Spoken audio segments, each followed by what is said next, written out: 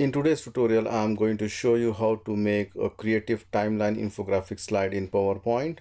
And this is how the slide works. When I click, you can see here a bridge is building up.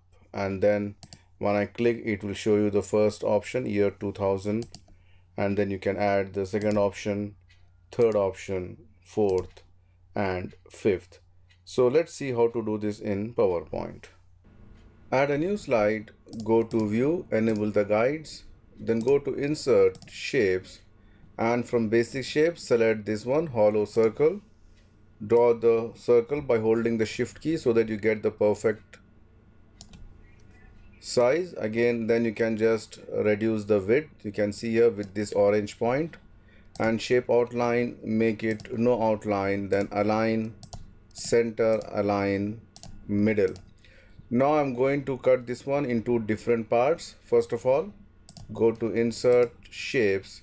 I'm going to select the only this part. You can see here with this rectangle. You can see, let me just change the color. So only this part and this area only I'm just going to select it. Let me just duplicate this. Now to retain that size only or that shape only, I'm just going to select this, hold the Shift key, select this square, then go to Format, Merge Shape. I can simply say Intersect, so I end up getting only this one.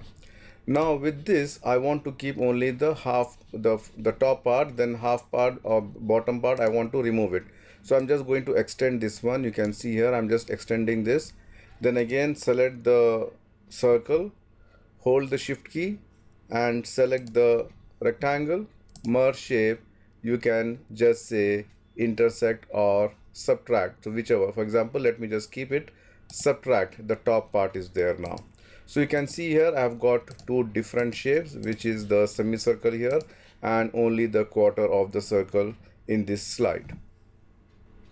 Now select this particular shape, go to Format, Rotate. You can see here I can just make rotate left 90 degrees. And then I'm just going to add one more rectangle to cover this. Go to Insert, Shapes, select the rectangle, draw the rectangle here, the same size. You can see here, Shape Outline, make it no outline, and make sure that this is properly aligned. You can see here this is somewhat up. I have to just hold the Alt key and then just make the same size here. You can see here the size is same. And then I can add one more here at the top. Press Ctrl D to duplicate, reduce the size, maybe this much size, and then you can just go to Format, Rotate, and just say rotate left 90 degrees. Put it at the top. Make sure that again zoom in, and you can see here. Then I'm going to select this shape, press Ctrl C, bring it here, Ctrl V, and again put it on the top. You can see here.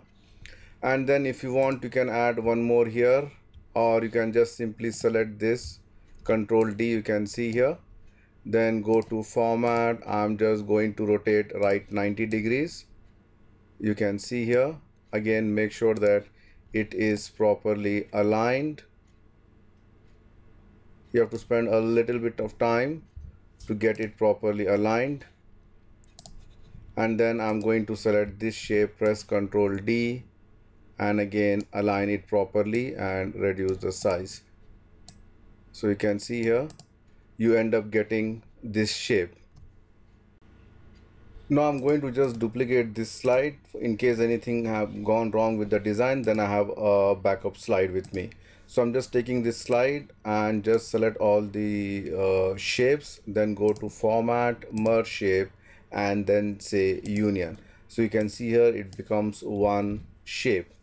Then right mouse click, go to the Format Shape, and under the Effects go to 3D Rotation, and from presets I'm going to the perspective. You can see here, and I'm going to select perspective, relax moderately, and then just click it. So you end up getting something like this. And then go to 3D format and depth. I'm going to increase the depth. So you can see here how much depth you need, you can just add it. And then you can go to 3D rotation and you can make it left, right, or you can just use this arrow also. You can see here it is becoming more flat, so you have to make it more flat. And then I'm going to the shape fill, and you can give any color of your choice. Whichever color you want, you can just add the color here. So now I'm going to add the pillars to the bridge. For that, go to insert shapes. I'm going to select the trapezoid, draw a small trapezoid, maybe this much size, shape outline, make it no outline, and then press Ctrl D to duplicate it, give some different color, reduce the size, you can see here. And then I'm going to cut this area, whichever visible, I'm just going to cut this.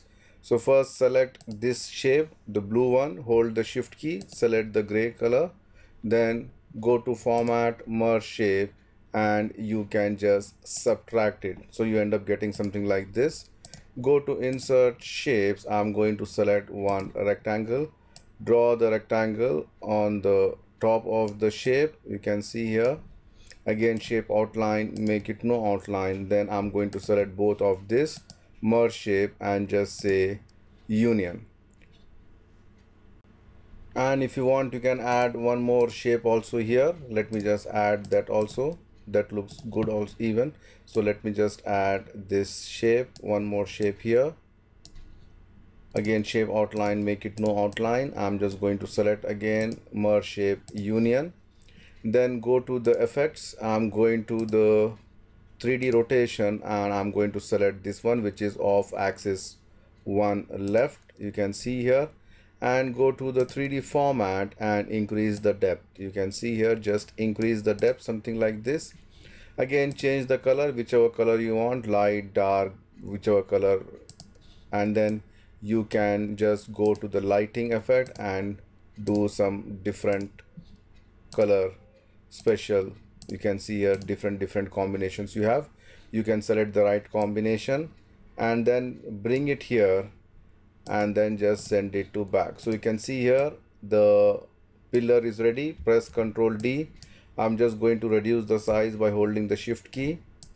Add one more here, send this to back, press Ctrl D, reduce the size further, bring it here, send this to back. You can see here again Ctrl D,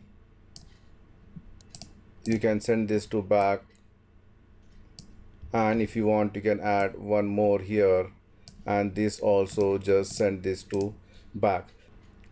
Let me remove the guides, and you can, if you want, you can just change the background. You can go here and select any background of your choice.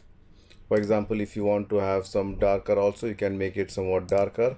And this also, if it is looking more dark, either you can reduce, change the color, or you can press Ctrl D to duplicate this.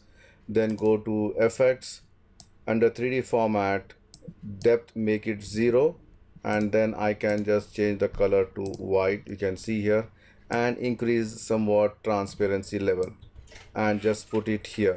So you can see here it is more brighter here.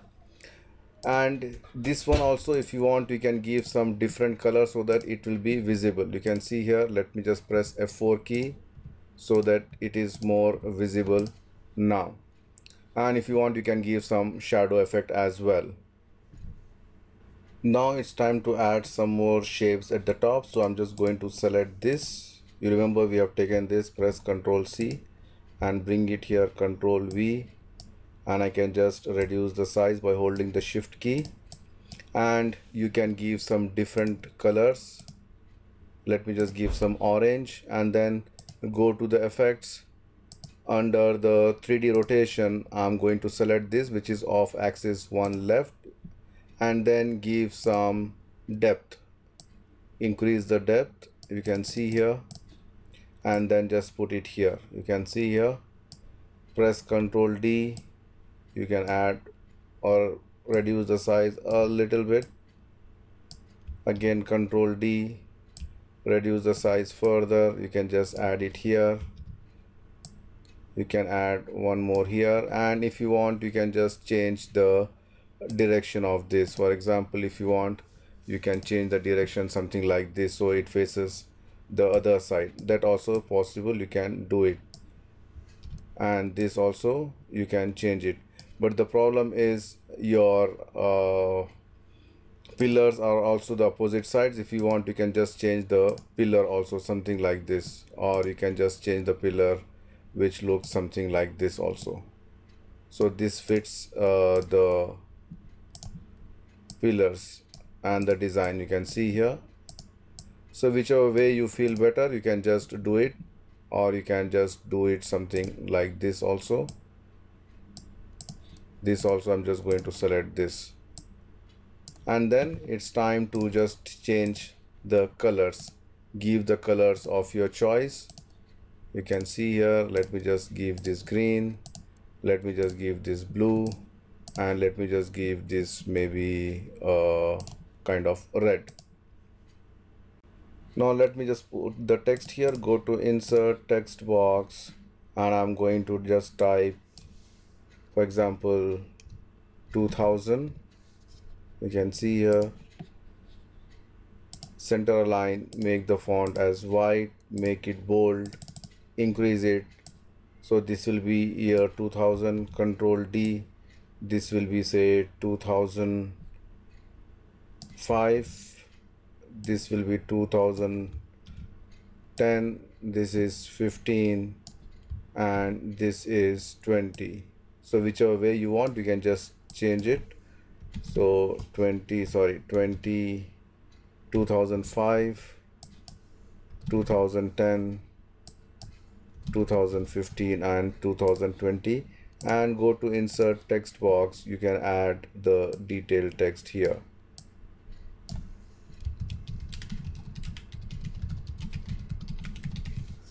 You can see here again white. Let me reduce the size.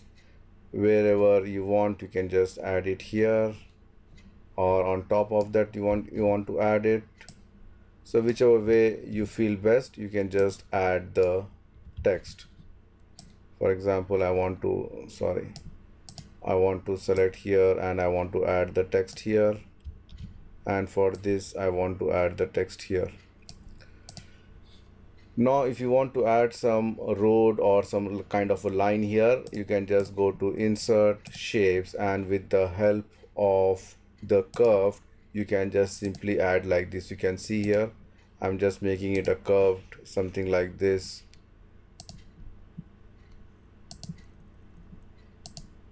You have to spend a little bit of time to get it right, and then just double click this. So likewise also you can, and if this is not straight, you can just right mouse click, edit points, and you can add, delete, or whatever you want you can do with this. You can see here something like this, you can make it.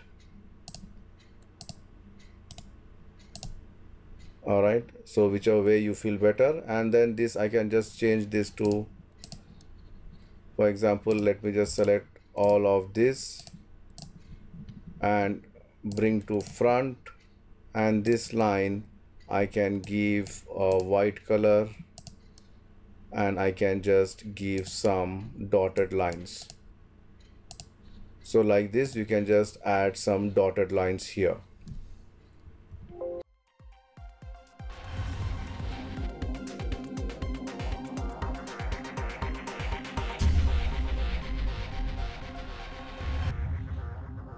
That's it from me, friends. Thank you for watching my YouTube channel, and don't forget to subscribe PowerPoint University.